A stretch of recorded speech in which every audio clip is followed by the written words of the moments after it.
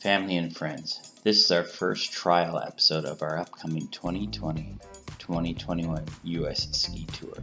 Of course, I am Kyle, and some of you may have guessed that I am a seasoned skier, having visited more than 50 alpine resorts over several decades of travels throughout the US, Canada, and Europe.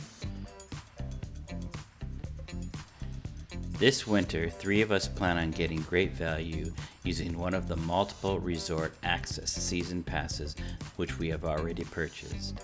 It is our plan to use, for the most part, a Class A RV for our means of transportation and lodging.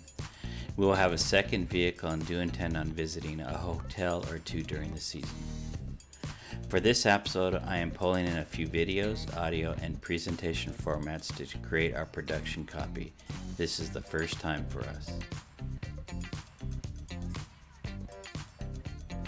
Okay, so far I've pulled in a few photos from last season and some vintage VHS footage from our trip to Mount St. Anne in 1991. Here you can see I finally figured out how to use my phone as a camera to tape our 2 supermodels here at the house. Our plans are currently to break our trip into 2 pieces. In 2020, we intend to hit the East Coast and hit most of these locations between Thanksgiving and Christmas.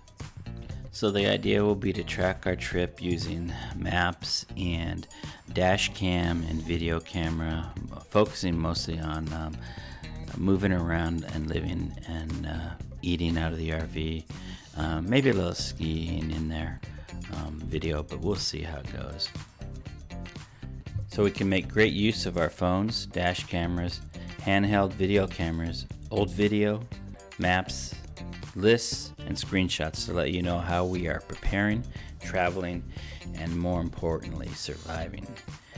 We are preparing several lists to help us get the RV ready for the extended time in the cold weather and our ability to sleep, eat, work, and play in tight quarters over several months. Some family members have their doubts about our ability to make it. This could make for some entertaining video. I will explain more about our preparations when we do our trial campout, currently planned for mid-October. During that trip, I'll work on the RV prep while my travel mates figure out how they will work remotely from inside the RV using hotspots and local Wi-Fi connections. Given the effort to create this episode, I now think I may not be able to produce 10-minute daily clips while we are on the road. I guess to get 10 minutes I could download a lot of dash cam footage and get something like a ProGo to capture random action. I've worked through some of the bugs during this effort, so we will see. I know how I would like this to go, and I have a great picture in my head. So that's it until next time, and if you like, you can start praying for snow in New England and the Rockies.